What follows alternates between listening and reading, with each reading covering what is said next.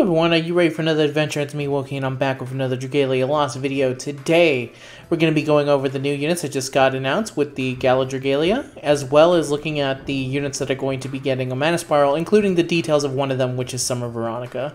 So that's going to be today's video. I hope you like it. If you do, you can leave a like, comment, subscribe. It really helps out the channel, anything you can do. And now let's get into it. Now let's start, I guess, spoilers for the story. Gala Mascula has made it into the game. Yeah, he has a new body. If you've been catching up with the story, this was pretty obvious that it was coming. So yeah, let's see what he does. Let's start with what he is. He is a water. I'm very glad that both of these are water, by the way. Well, except for Sarisse, because I'm pretty sure there already exists a water Sarisse, which is Monster Hunter Sarisse, which is never coming back, so a lot of players aren't going to have her. But for someone like me who has both, you're now making me choose between them, which isn't cool, which isn't fun. But water did definitely need more buffs, and this Sarisse actually has a chance of being caught by most players, so it is what it is on that case. So let's go into what he does. Water Blade, not a lot of units with this specific, as you can see from the most recent trial. Not a lot of Water Blade units in the game. Even fewer 5 stars. The best one probably is the Halloween Bacon Priestess, just because she isn't affected by nihility. All her damage just comes from attacking, basically. But anyway, let's go into what he does. Skills: Code 03 Rise Generator grants the user a shield that's immune to knockback. If the user has Master Control, a more powerful version of this skill called Code 08 Execution will be used instead. In addition to this skill's base effect, Code 08 Execution also grants the user the Amplified Current effect. During Amplified Current, the user's standard attacks are buffed and hits more times per attack. Skill energy required, 3,840. Knockback immunity lasts 15 seconds. Shield charges 1. Potency 30% of max HP. After skill change, same skill energy required. Knockback is the same. The shield stays the same. And the Amplified Current lasts 11 seconds and does not stack. Okay. Code 36, Coolant Cycle, and this is shareable, cost 6, grants the user Master Control. If the user has Master Control, a more powerful version of this skill called Code 06 Conclusion will be used instead. Code 06 Conclusion deals damage to the surrounding enemies and dispels 1 buff from each target. Skill energy required, 5,570. A special effect, Master Control, lasts 26 seconds.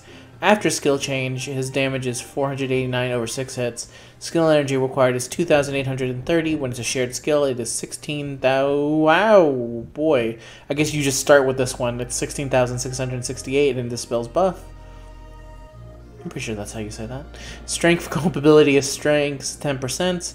Chain ability is water combo equals buff skill time 15%. Abilities: Accelerator Unit 2, using Mascula's initial skill displayed at the top of the skill list, grants him a strength amp with a maximum team amp level of 3. After the amp is granted, this ability will not grant it again for 20 seconds. Why are you doing this?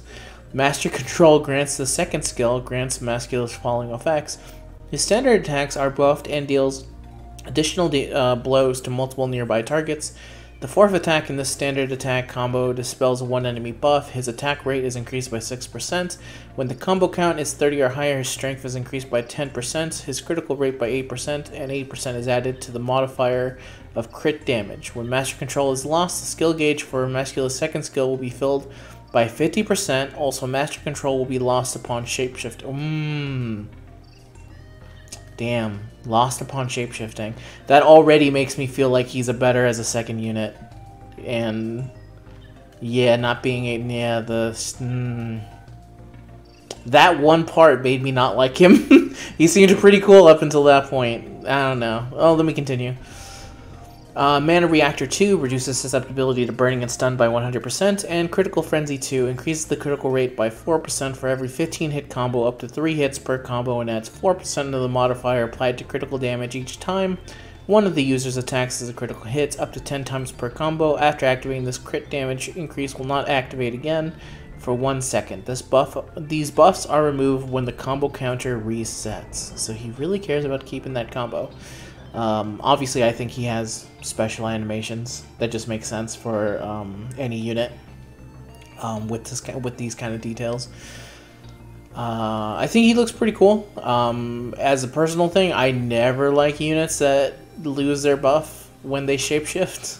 So, actually, I can't think of many that do that. Yeah, I can't. I guess he would be kind of broken in that case, but he does gain at least 50% of it back. But I don't know, that still seems kind of not as fun.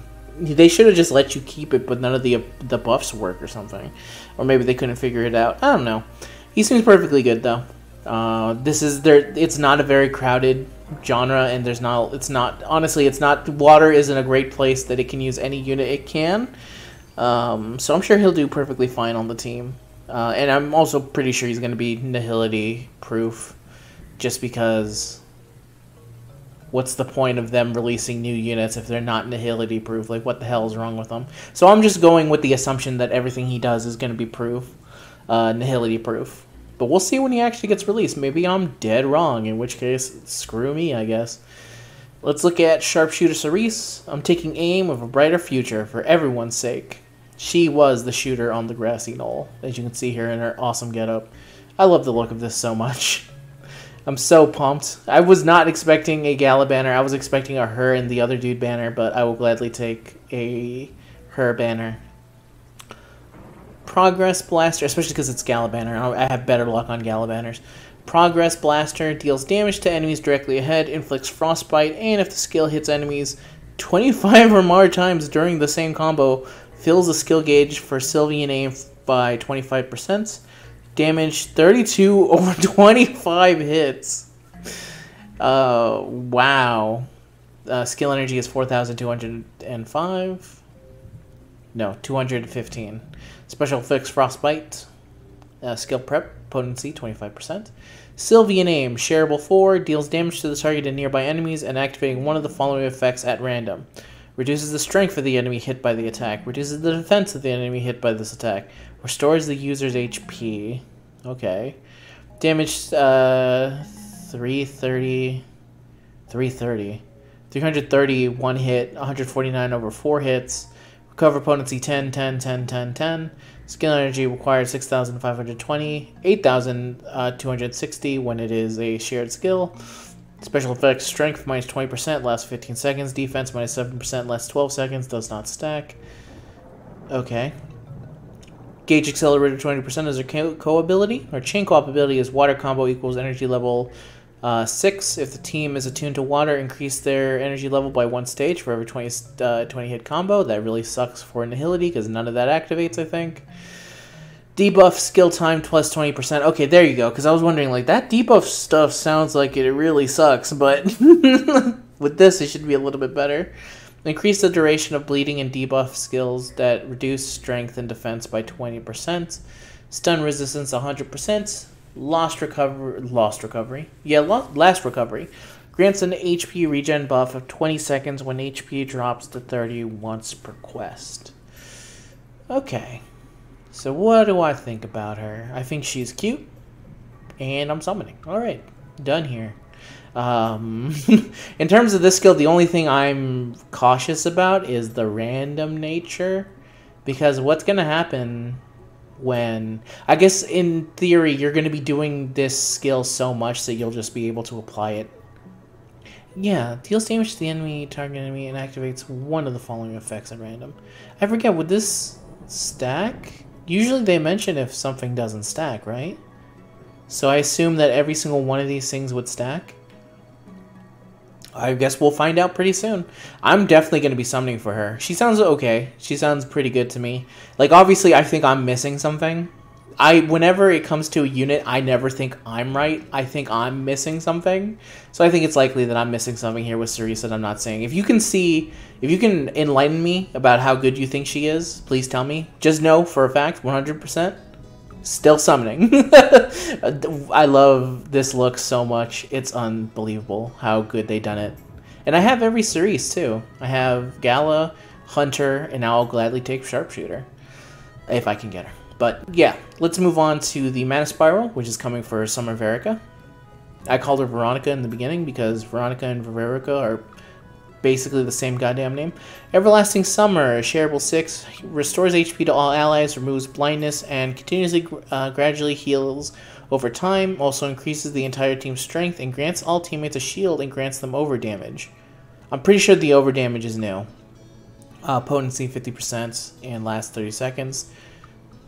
Not bad. I was specifically just reading the over damage. The rest is, I think, basically the same. Strength 8%, shield 30% max HP, HP regen lasts 15 seconds. Moment of Passion grants all allies a buff that restores HP relative to the amount of damage they inflict and grants the users a strength amp. After this amp is granted, this skill is not granted again for 30 seconds. Why do you do that? The skill gauge for this skill can be filled by attacking enemies, but when the skill gauge for Everlasting Summer is not at 100%, the skill gauge will gradually fill automatically. This fills automatically. Okay, that's no. The HP drain is nice. I don't know how I feel about that, but recovered potency. I just am not a fan of this way of doing strength amp. Why are you holding back strength amp? It is not that good. I don't know who the hell at Dragalia thinks this strength amp is gonna break the freaking game, but you need to let off the goddamn chain, my man. It is not as good as you think it is. It is a pretty okay mechanic that only works in Nihility, and you are actively making it hard to use in Nihility. So what the fuck was the point of it? Continuing on. That's my basic feelings on Strength Amp at the moment. Recover potency 20%, Shadow HP 60% equals Strength 6%.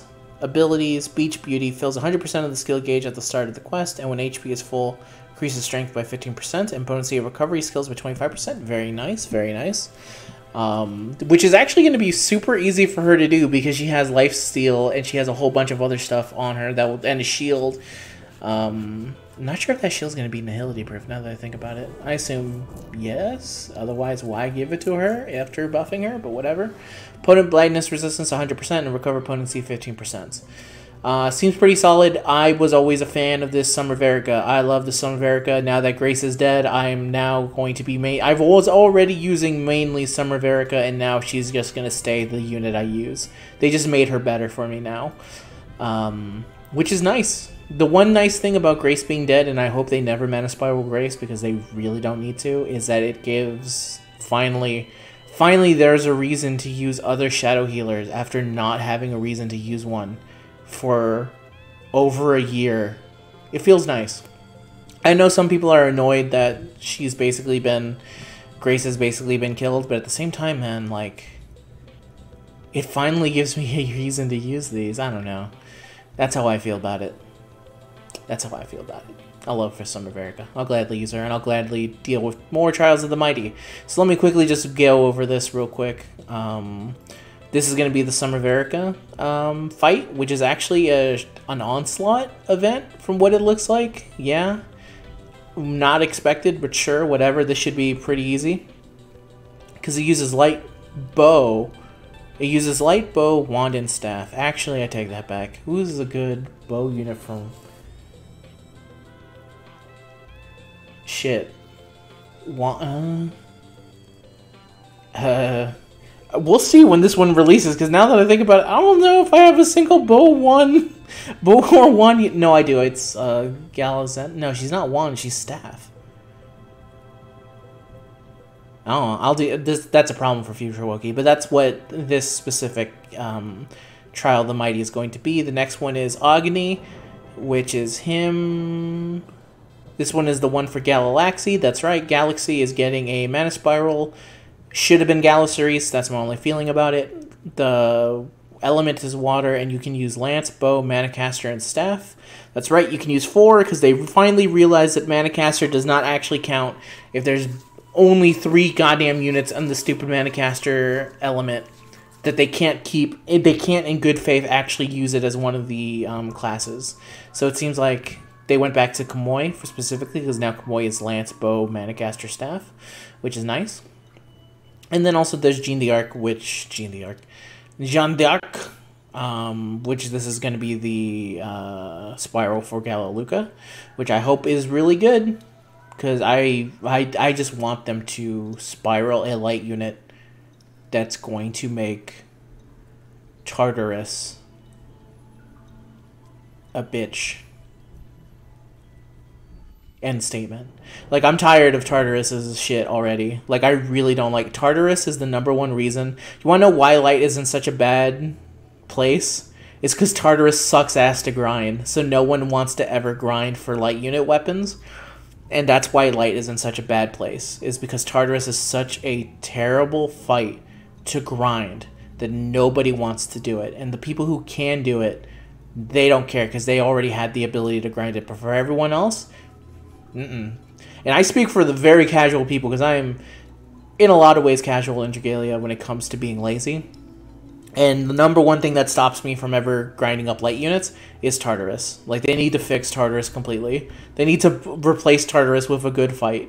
But anyway, for this fight specifically, you can use Shadow, Blade, Bow, Manicaster, and Staff. And Kamoi, they added Manicaster, and they added Bow, so that makes it much easier. You can use Hawk and some other dudes. And for Thor, no change. Sword, Wand, Staff. This is still, I would say now, the second hardest trial in the game. The first being fucking Mars with his nonsense. But it's kind of nice now that they're giving us the schedule, because this one goes all the way, I think, for this month, maybe? It goes until 6/29. So basically a month or so. It's good, so now you can really plan out your dailies now much better. Now that you know what's coming up ahead or something. Very smart thing to do. They actually are listening a little bit on stuff. They're not listening in terms of giving us regular mana spirals back, but at least they are listening to some feedback that people are giving, which is nice. I think I saw there was one person who was saying like, hey man, Trials has only been here for a month. And you're right, it has only been here for a month. Still want it to be improved. They would love it to be improved, I'm sure. So that's why we got to work together to improve the game. Because if the game is good, the devs are happy, we're happy, everyone's happy. It's all kumbayas and happy good times from there. So that's the end of today's video, everyone. I hope you liked it. I'll see you guys for the summoning. Hopefully it goes well. And until next time, you guys have a good day. Peace out. See you in the next adventure.